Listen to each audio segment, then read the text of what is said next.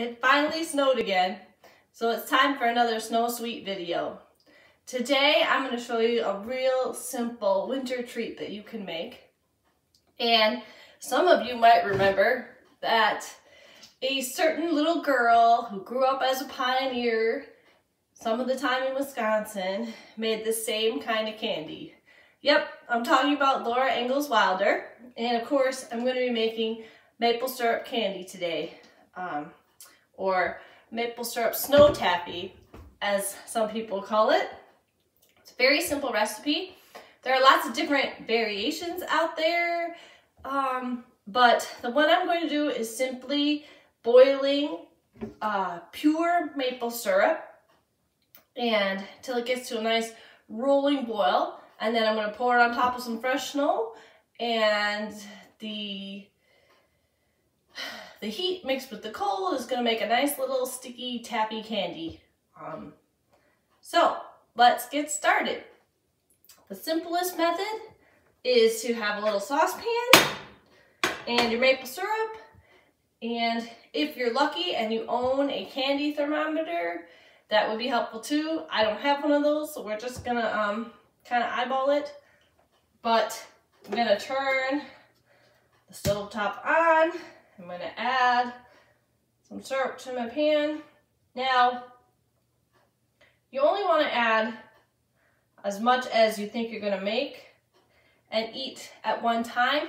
This maple syrup candy does not keep well. It's not like, you know, a butterscotch candy that you buy at the store and it will stay solid. Once it heats up again, it's going to liquefy again. So you want to only make what you can consume at one go. And I'm going to start out on high heat, but I'm going to watch it carefully because I don't want it to burn.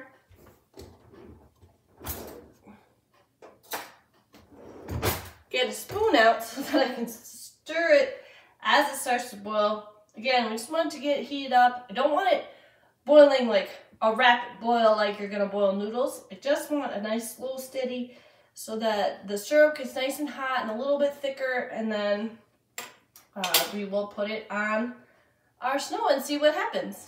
I'm going to turn off the heat and let it stop boiling. Just let it cool for a minute or two. However long it takes for it to stop bubbling. And then here is my cake pan of fresh snow. And we're gonna pour it in there and see what happens. Okay, got my nice hot syrup.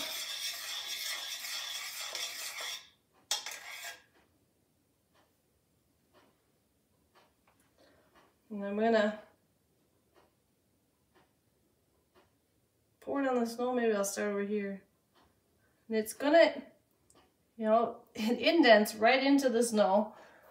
I'm gonna maybe see what happens if I do.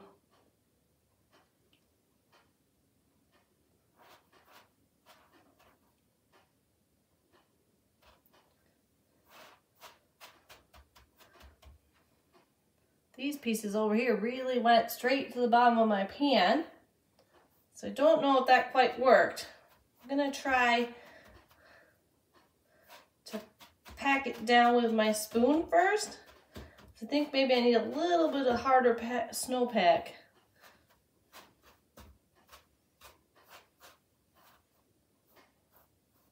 So I think the snow might be a little too fluffy. Okay, so my first attempt, the syrup was still a little too hot and it just melted straight through the snow. So it didn't quite work out. So I waited a few minutes and then I tried it again, and that worked a little bit better. So now I've waited for about 5 full minutes after boiling, and the syrup is still definitely warm, but I'm gonna try again. Then I'm gonna pour slower onto the packed snow, and then I'm gonna like push it together to kind of make these little candy drops. So again, this is a treat that you're gonna enjoy right away, and the colder the snow is, the better it works to make these taffies. I think my syrup is still just a little too hot. So it's melting right in. It's definitely an experiment, but kind of fun. Take the kids outside and try this, even in like a deep snowbank. Or it might even work, you know, if you wait a day or two after the snowfall, a little bit better, because I think the snow will be denser and more compact. So then I think that'll work. But if I take a piece right here, this one that I just made about a minute or two ago,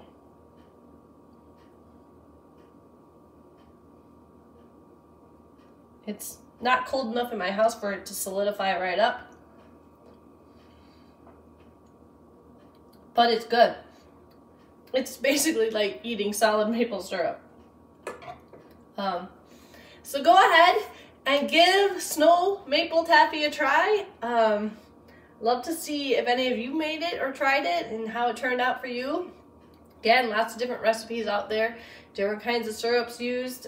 Some people have some add-ins that they do. I think it takes a little bit of practice to perfect, but it was fun to try, and I hope you all are warm and cozy and safe, and we'll see you next time. Bye!